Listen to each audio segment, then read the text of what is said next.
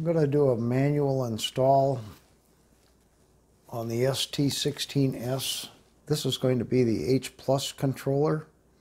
This is the 822 firmware that downloads on the OTA site from Yuneec. This is the app. There's two camera firmwares. One is for the US. That's the C version. The E version is for Europe and the UK. And then there's the controller firmware. The two that we need for the controller are the app and the controller. The files that we need are zipped inside of these. And so I have unzipped them and put them in a separate folder that I have labeled here, manual install. I have one for the H Plus and the camera, and one for the controller. These are the three files we need to update the controller.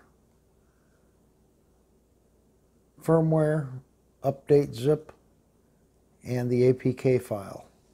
I'm going to select all three and copy those to a blank SD card. So right click, I'm going to send to my SD card that I've already formatted. We'll say yes to the warning.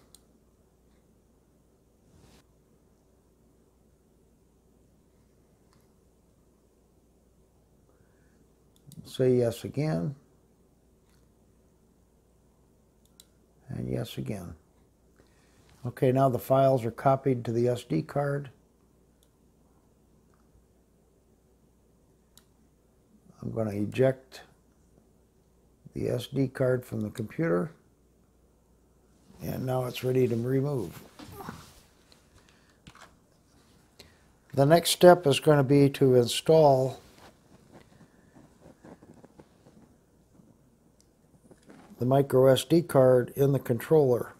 It has to be installed in the controller before you turn on the controller because it's going to start updating as soon as it boots. So I'll install this in the controller right now. Okay, I have the card installed in the controller, so we'll power it on.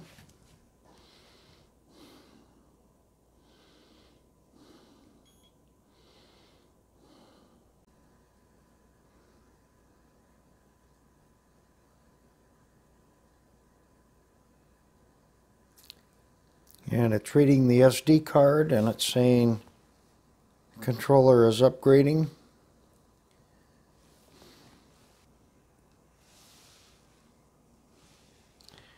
Now it's going to power off and reboot. Now the Android system is updating. Android system updated. Now it's rebooting again.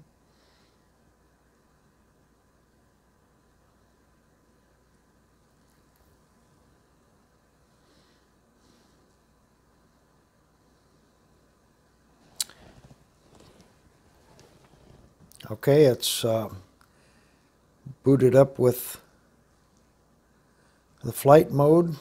We'll exit out of flight mode. We'll say confirm.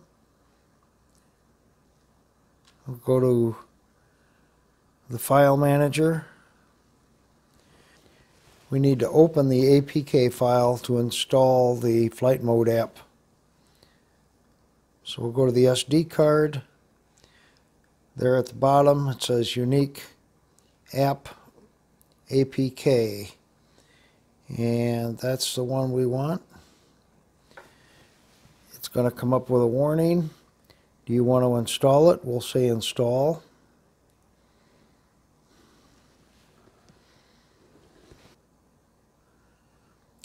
So we'll accept the warning. It says installing. Now that it says it's installed, we'll go to open. We'll check the firmware versions.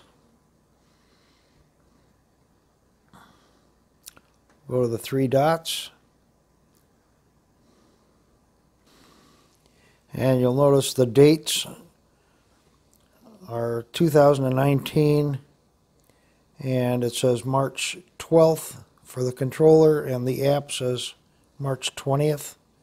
That should be version 8.22. If we tap on software update,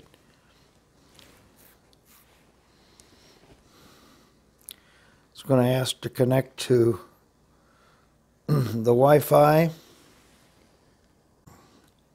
It's showing the available updates for build number 8.22, but they're the same file dates we've already installed, so we're good to go. That completes the manual install of the firmware and the app for the ST16s.